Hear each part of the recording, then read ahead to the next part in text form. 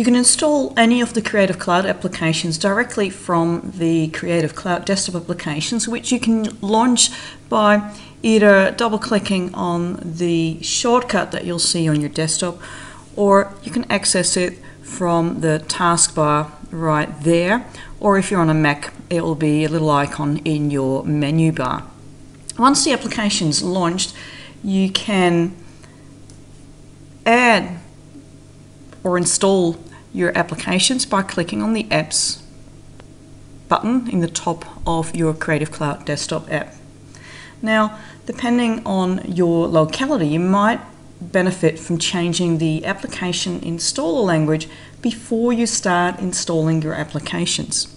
To change your app installation language, select the gear icon in the top right hand corner of your Creative Cloud app and choose Preferences.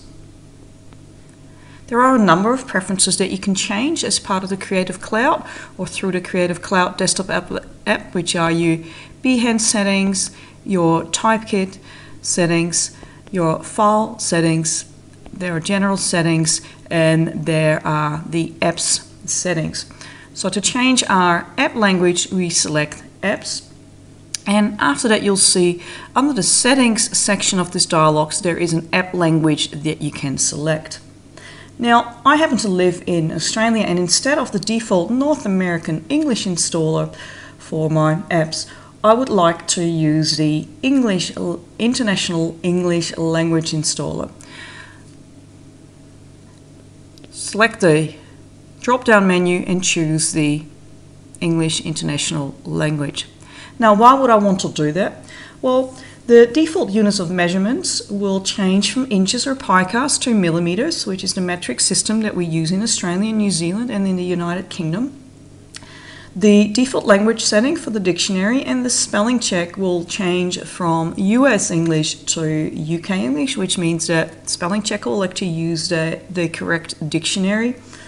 And for any applications that use print page sizes, the default print page sizes will refer to their metric sizes such as A4, A5, etc. instead of US English.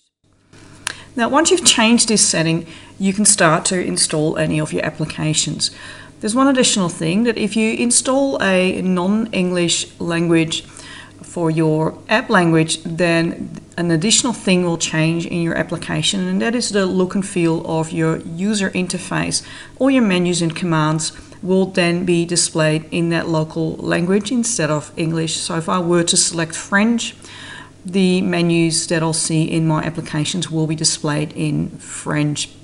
And I'll stick to International English here, close this, and I can now start to install my applications. So let's start, for instance, with Photoshop CC 2014. All I need to do here is click on the Install button, and it will be added to the installed apps queues, and eventually the progress bar will start to run as the installation starts to take place.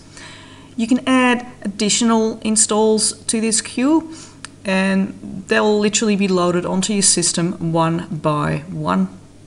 Enjoy!